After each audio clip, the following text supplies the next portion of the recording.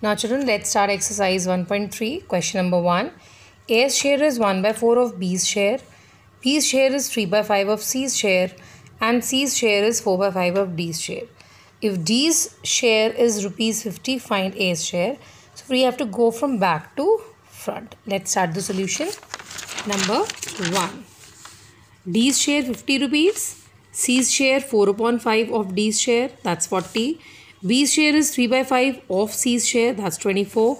And A's share is 1 by 5 of B's share, which is rupees 6. Question number 2. Highest score of team A, 7 by 16 of total score.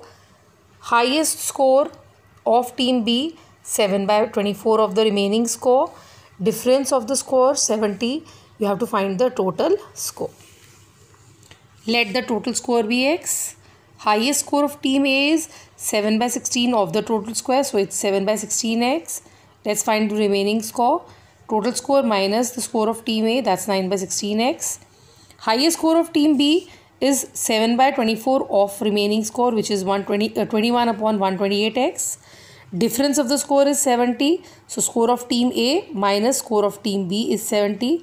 On finding LCM, it's 56x minus 21x, which is 35 upon 128x, which is equal to 70. Now we'll keep x here and we'll take 35 upon 128 to the other side. So x is equal to 70 into 128 upon 35. On reducing, the value of x is 256. So therefore, the total score is 256. Question number 3. A student was asked to find 7 by 19 of the certain number. That means this is the correct number that he was asked to find out. He made a mistake and calculated 7 by 9 of it. So he found a wrong number, which was 7 by 9 of the given number. His answer was 70 more than the correct. So wrong answer was 70 more than the correct answer. You have to find the number. Let the number be x. The correct answer is 7 by 19 of the given number. Wrong answer that child calculated was 7 by 9 of the given number. So wrong answer was 70 more than the correct answer. So 7 by 9x is equal to 7 by 19 plus 70. Keep 70 here, take x term to the left, LCM, and on calculating the value of x is 70 into 171 upon 70. 70 and 70 will get cut. X is 171. Therefore, the required number is 171. Question number 4. This is almost like your question number 1 only. My son's age is 1 by 3 of my age. My wife's age is 4 by 5 of my age. And my age is 3 by 5 of my father's age. Find the age of my son. And my father is 50 years old.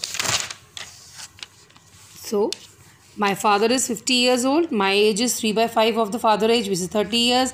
My wife's age is 4 by 5 of my age, which is 24 years. And my son's age is 1 by 3 of my wife's age, which is 8 years. Now last question.